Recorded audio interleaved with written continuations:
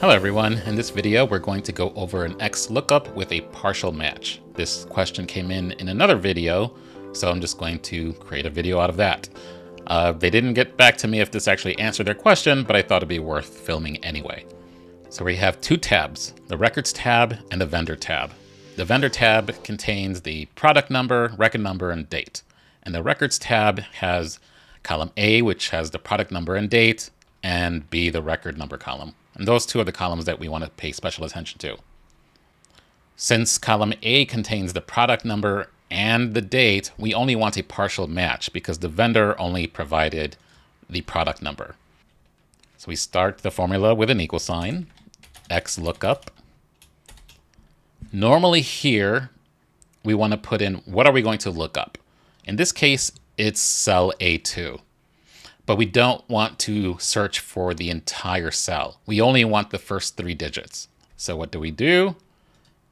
We enter left, open paren, the cell, then comma, then 3. 3 represents the number of characters we want to pull from the left side of that cell. Then close paren, comma to move to the next part of the formula, lookup array. Where are we going to look for this partial match? We're going to look for it here under the Vendor tab in column A, comma, return, what do we want returned? Column B, comma, if not found, we'll just say not found, comma, match, we want exact match of those first 3 characters, comma, search first to last. Close paren and then hit enter. Now you're going to see not found.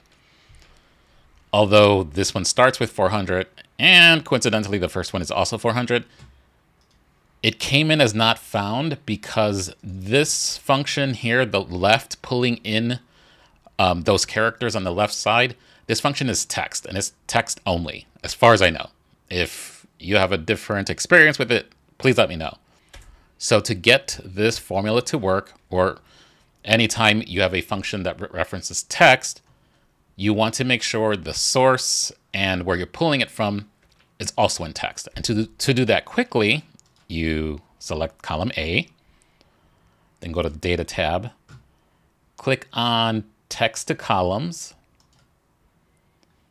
leave it at delimited, click Next. If you have any checkboxes here, just remove them.